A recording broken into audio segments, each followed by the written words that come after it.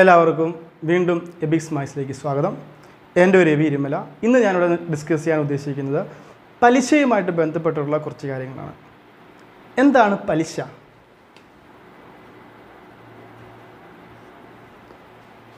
പലിശ എന്ന് പറഞ്ഞു കഴിഞ്ഞാൽ നമ്മൾ എളുപ്പം മനസ്സിലാക്കാനായിട്ട് ഇങ്ങനെ പറയാം.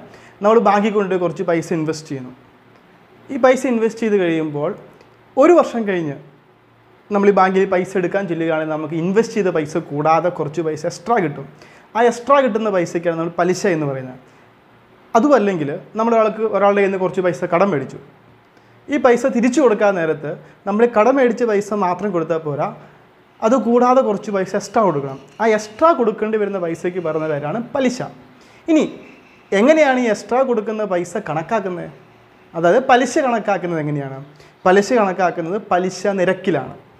പലിശ കണക്കാക്കുന്നത് പലിശ നിരക്കിലാണ്. ഇനി പലിശ നിരക്ക് നമ്മൾ എക്സ്പ്രസ് ചെയ്യുന്നത് ശതമാനത്തിലാണ്. പലിശ നിരക്ക് നമ്മൾ എക്സ്പ്രസ് ചെയ്യുന്നത് ശതമാനത്തിലാണ്. നമ്മൾ ശതമാനത്തിൻ്റെ വീഡിയോ നമ്മൾ ഇട്ടിട്ടുണ്ടായിരുന്നു. എന്തെങ്കിലും സംശയമുള്ളവർ ആ വീഡിയോ നോക്കുക. ഇനി പലിശ നിരക്ക് കണക്കാക്കുന്നത് ശതമാനത്തിലാണ് എന്ന് പറഞ്ഞു കഴിഞ്ഞാൽ, ഇപ്പോൾ നമ്മളൊരു ബാങ്കിൽ ചെല്ലുകയാണ്, കുറച്ച് പൈസ കടം മേടിക്കാൻ ബാങ്കിൽ ചെല്ലുമ്പോൾ ബാങ്കിൽ പറയുകയാണ് 10% പലിശ നിരക്ക് എന്ന് പറഞ്ഞാൽ അതിൻ്റെ അർത്ഥം, അല്ലെങ്കിൽ ഇങ്ങനെ പറയുകയാണ് പലിശ നിരക്ക് 10% എന്ന് പറഞ്ഞാൽ അതിൻ്റെ അർത്ഥം എന്താ എന്ന് പറഞ്ഞു കഴിഞ്ഞാൽ അതിൻ്റെ അർത്ഥം നമ്മൾ എത്ര രൂപ കടം മേടിക്കുന്നോ ആ കടം മേടിക്കുന്നതിൻ്റെ 10% പലിശയായിട്ട് കൊടുക്കേണ്ടത്. ഇപ്പോൾ നമ്മൾ 1000 രൂപ കടം മേടിച്ചെങ്കിൽ ഒരു വർഷം കഴിയുമ്പോൾ ഈ പലിശ നിരക്ക് ഓർത്തു വെക്കുക. ഈ പലിശ നിരക്ക് പറയുന്നത് എപ്പോഴും ഒരു വർഷത്തേക്കായിരിക്കും.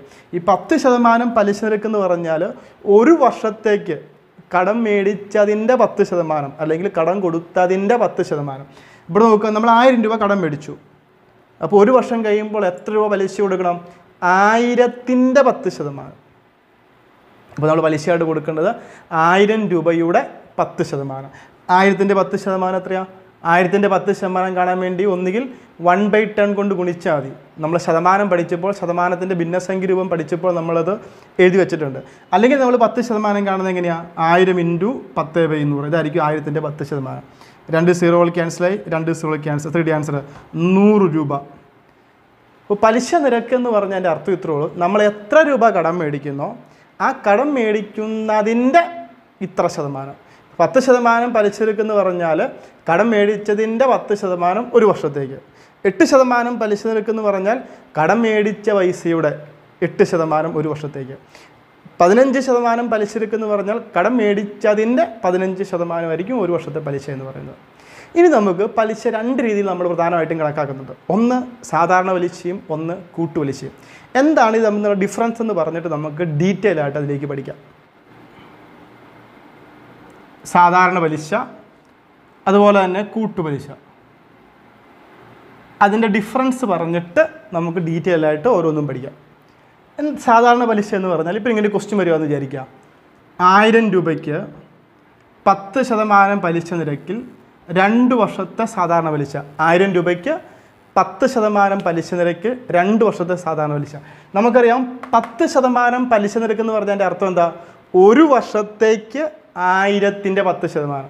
അപ്പോൾ 1000ൻ്റെ 10% എത്രയാണ്? 100 രൂപ. അപ്പോൾ 1000ൻ്റെ 10% 100 രൂപ. ഇതായിരിക്കും ആദ്യത്തെ വർഷത്തെ പലിശ. രണ്ടാമത്തെ വർഷം ഇതാണ് ഫസ്റ്റ് ഇയറിലെ പലിശ.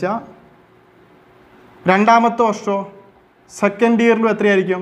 ഈ 1000ൻ്റെ 10% എത്രയുണ്ട്? 100 രൂപ. അപ്പോൾ 100 100 200 രൂപ. ഇതായിരിക്കും 1000 രൂപയ്ക്ക് 10% പലിശ നിരക്കിൽ 2 വർഷത്തേക്കുള്ള സാധാരണ പലിശ. അപ്പോൾ നോക്കിയേ, ഇവിടെ നമ്മൾ മനസ്സിലാക്കേണ്ട കാര്യം സാധാരണ പലിശ എന്ന് പറയുന്നത് എല്ലാ വർഷവും തുല്യമായിരിക്കും. നോക്കിക്കേ, ഇവിടെ ആദ്യത്തെ വർഷം കിട്ടിയ സാധാരണ പലിശ എത്രയാണ്? 100 രൂപ. രണ്ടാമത്തെ വർഷവും കിട്ടിയ സാധാരണ പലിശ എത്രയാണ്? 100 രൂപ. ഇനി ഇങ്ങനെ പോയി കഴിഞ്ഞാൽ എല്ലാ വർഷവും സാധാരണ പലിശ എത്രയേ കിട്ടുള്ളൂ? 100 രൂപ വെച്ചേ കിട്ടത്തുള്ളൂ. അതാണ് സാധാരണ പലിശയുടെ വൃത്തി. എല്ലാ വർഷവും പലിശ തുല്യമായിരിക്കും. കാരണം എന്താ? ഈ 1000 രൂപയുടെ 10% എല്ലാ വർഷവും കാണുന്നത്. ഈ 1000 രൂപയുടെ 10% ആയിരിക്കും എല്ലാ വർഷത്തെയും പലിശ. ഇതാണ് സാധാരണ പലിശ. എന്താണ് കൂട്ടുപലിശ? നമ്മൾ പറഞ്ഞ സാധാരണ പലിശ എന്ന് പറഞ്ഞാൽ എല്ലാ വർഷവും പലിശ തുല്യമായിരിക്കും. അതിൻ്റെ കാരണം എന്താ? എത്ര രൂപയാണോ നമ്മൾ കടം മേടിക്കുന്നത് അതിൻ്റെ പലിശ മാത്രമാണ് കാണുന്നത്. ഇനി എന്താ കൂട്ടുപലിശ എന്ന് പറഞ്ഞാൽ? ഈ കൂട്ടുപലിശയുടെ പ്രത്യേകത ഇത്രേ ഉള്ളൂ, നമുക്ക് കിട്ടുന്ന പലിശയുടെ പലിശയും കണക്കാക്കും. നമുക്ക് കിട്ടുന്ന പലിശയുടെ പലിശ. അപ്പം മുതലിന് നമ്മൾ ആദ്യം കടം മേടിച്ച പൈസയ്ക്ക് ഒരു പലിശ കിട്ടും, അതുകൂടാതെ നമുക്ക് കിട്ടിക്കൊണ്ടിരിക്കുന്ന പലിശയുടെ പലിശയും കാണും. ഇതാണ് കൂട്ടുപലിശ എന്ന് പറയുന്നത്. നമുക്ക് ഈ ഡിഫറൻസ് ഒന്ന് നോക്കാം, മനസ്സിലാക്കി നോക്കാം. ഈ സെയിം ക്വസ്റ്റ്യൻ നമുക്ക് എഴുതാം. 1000 രൂപയ്ക്ക് 10% പലിശ നിരക്കിൽ 2 വർഷത്തെ കൂട്ടുപലിശ. സെയിം ക്വസ്റ്റ്യനാണ്. ഇവിടെ നോക്കിയേ, സാധാരണ പലിശ പറഞ്ഞപ്പം പറഞ്ഞ അതേ ക്വസ്റ്റ്യനാണ്. 1000 രൂപയ്ക്ക് 10% പലിശയ്ക്ക് 2 വർഷത്തെ സാധാരണ പലിശ. Same question. 1000 രൂപയ്ക്ക് 10% പലിശയ്ക്ക് 2 വർഷത്തെ കൂട്ടുപലിശ. ഇവിടെ നോക്കിക്കേ, ഫസ്റ്റ് ഇയറിലെ പലിശ എന്ന് പറഞ്ഞാൽ എപ്പോഴും എന്തായിരിക്കും? 1000 രൂപയുടെ 10%. കാരണം ഫസ്റ്റ് ഇയറിൽ നമുക്ക് സാധാരണ പലിശയും കൂട്ടുപലിശയും ഒന്നായിരിക്കും. അപ്പോൾ 1000 രൂപയുടെ 10% എത്രയാണ്? 100 രൂപ. പ്ലസ് സെക്കൻഡ് ഇയറിലെ പലിശ എന്ന് പറഞ്ഞാലോ, ഈ 1000 രൂപയുടെ 10% എത്രയാണ്? 100 രൂപ. അപ്പോൾ 1000 രൂപയുടെ പലിശയും കാണാം, ഈ 100ൻ്റെ പലിശയും കാണാം. എന്ന് പറഞ്ഞാൽ 1100ൻ്റെ പലിശയാണ്. അപ്പം സെക്കൻഡ് ഇയറിൽ നമുക്ക് പലിശ കാണേണ്ടത് 1100ൻ്റെ പലിശയാണ്. കാരണം പലിശയുടെ പലിശ, അതായത് ഇവിടെ നമ്മൾ 1000 രൂപയായിരുന്നു കടം മേടിച്ചത്. അപ്പോൾ 1000ൻ്റെ പലിശ 100 രൂപ. രണ്ടാമത്തെ വർഷം കാണേണ്ട 1000ൻ്റെ അല്ല, 1100ൻ്റെ പലിശ. 1100ൻ്റെ 10% എത്രയാണ്? 110 രൂപ. 10% കാണാൻ വേണ്ടി 10 കൊണ്ട് ഹരിച്ചാൽ മതി കേട്ടോ. ഏത് സംഖ്യയുടെ 10% കാണാൻ പറഞ്ഞാലും 10 കൊണ്ട് ഹരിക്കുക. ഇനി നമുക്ക് സാധാരണ പലിശ ഡീറ്റെയിൽ ആയിട്ടൊന്ന് പഠിക്കാം.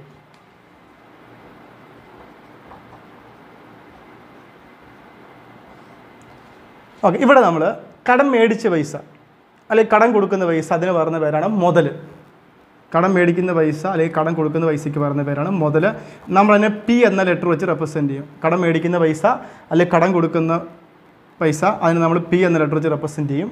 ഇനി പലിശ കണക്കാക്കുന്നത് പലിശ നിരക്കിലാണ്. ഈ പലിശ നിരക്കിൽ നമ്മൾ 6 എന്ന ലെറ്റർ വെച്ച് റെപ്രസെൻറ്റ് ചെയ്യും. ഈ എത്ര വർഷത്തേക്കാണ് കടം മേടിക്കുന്നത് അതിന് നമ്മൾ ഇയർ എന്ന് പറയും. അതിന് നമ്മൾ N എന്ന ലെറ്റർ വെച്ച് റെപ്രസെൻറ്റ് ചെയ്യും. അങ്ങനെയാണെങ്കിൽ സാധാരണ പലിശ നമ്മൾ I എന്ന ലെറ്റർ വെച്ച് റെപ്രസെൻറ്റ് ചെയ്യും.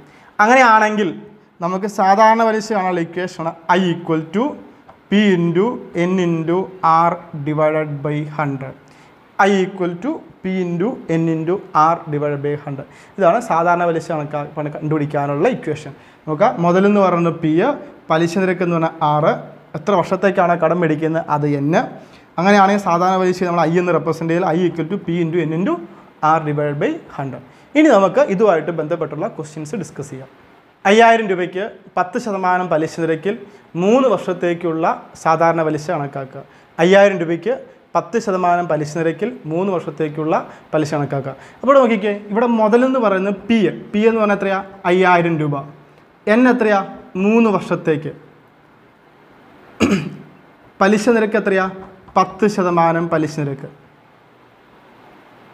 അപ്പോൾ നോക്കിക്കേ, സാധാരണ പലിശയാണ് ഇക്വേഷൻ ഏതാ? I equal to P into N into R divided by 100. I equal to P into N into R divide by 100. നമുക്ക് ഓരോ ടേംസ് പറയാം. P എത്രയാണ്? 5000.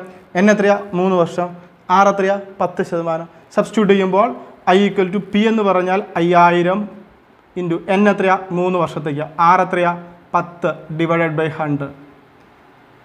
ഇത് സോൾവ് ചെയ്യുമ്പോൾ നമ്മുടെ ഉത്തരവായി. ഇവിടെ നോക്കുക, ഈ 2 സീറോകൾ ക്യാൻസലായി, ഈ 2 സീറോകൾ ക്യാൻസലായി. എത്ര കിട്ടിയ ആൻസർ? 500 ഇൻറ്റു 3. 500 ഇൻറ്റു 3 1500. ഇതായിരിക്കും അതിൻ്റെ ഉത്തരം. ഇനി ഈ ക്വസ്റ്റ്യൻ നമുക്ക് ഇക്വേഷൻ ഉപയോഗിക്കാതെ എളുപ്പത്തിൽ നമുക്ക് ആൻസറിലേക്ക് എത്താം.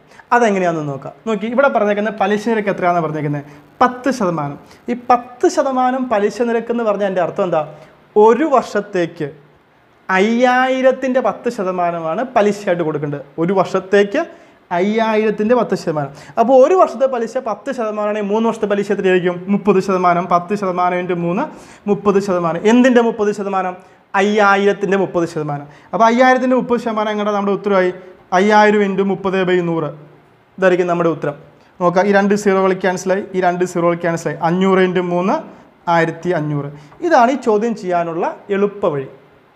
നോക്കുക, പലിശ നിരക്ക് എന്ന് പറഞ്ഞാൽ എൻ്റെ അർത്ഥത്തിലുള്ള ഒരു വർഷത്തേക്ക് ഇത്ര ശതമാനം. ഇപ്പോൾ 10% എന്ന് പറഞ്ഞാൽ എന്താ? ഒരു വർഷത്തേക്ക് 10%. 3 വർഷമാകുമ്പോൾ 30%. അപ്പോൾ 5000ൻ്റെ 30% 1500. ആൻസറായി.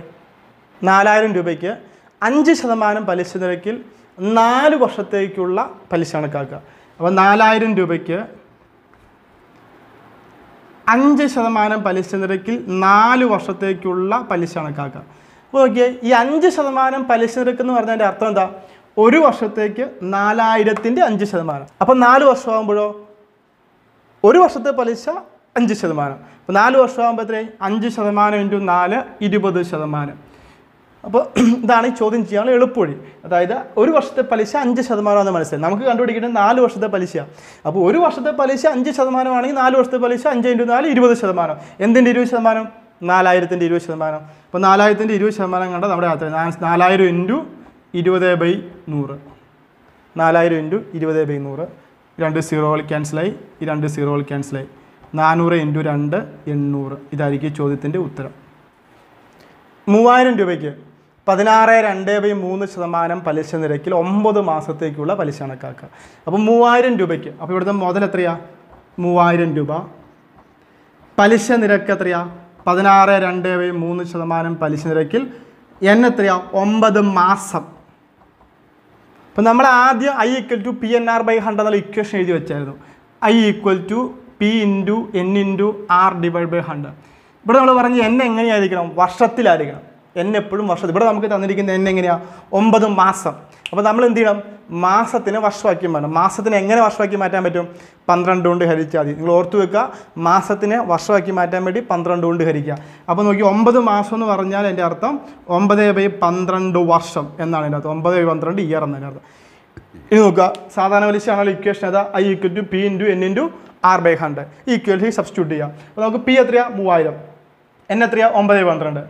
R എത്രയാ? 16.2% ഇവിടെ സബ്സ്റ്റിറ്റ്യൂട്ട് ചെയ്യുമ്പോൾ നോക്കുക, I = Pയുടെ വാല്യൂ 3000 × N എത്രയാ?